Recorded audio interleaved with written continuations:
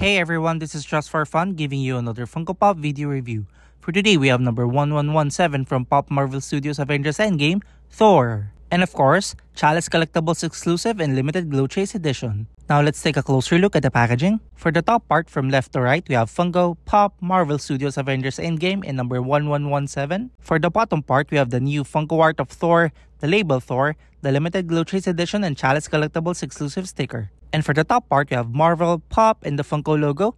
We can also see half of Thor's Funko head with the blue eyes. For the left side, we have Marvel and Pop logo at the top, Thor's Funko art, the label Thor, and number 1117. Also, please note that Funko used the non-glow chase Funko art variant. And for the right side, it's kinda like the standard one. We have Pop, Marvel, the label Thor, half of Thor's Funko head with the blue eyes, and number 1117. Backside, it's pretty much simple. So we have Pop, number 1117, Thor's Funko art, Marvel Studios Avengers Endgame, the Thor label, and some details below. And lastly, here's the bottom part. And now let's take Thor out of its packaging.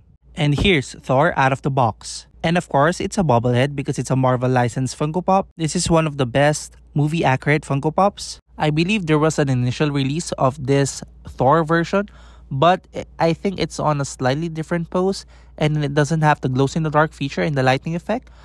So basically, this one is a superior one. The hair of this Funko Pop looks great. It really looks like Thor in the Avengers movie.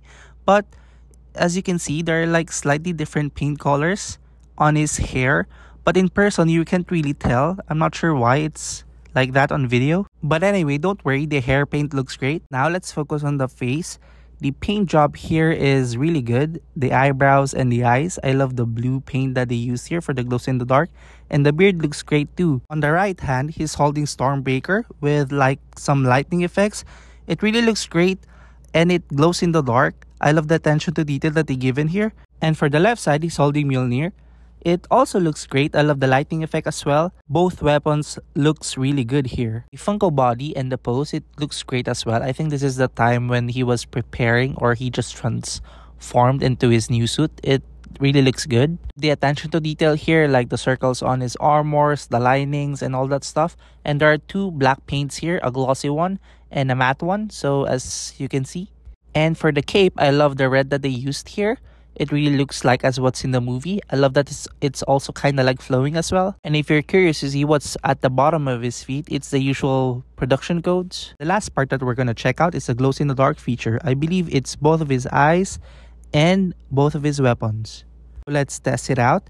We're going to shine like a blue light first on the weapons and on his eyes.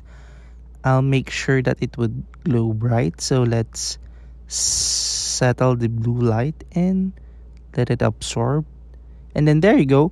It really looks great. I love the glow here. It's really strong. This Funko Pop is a must-have.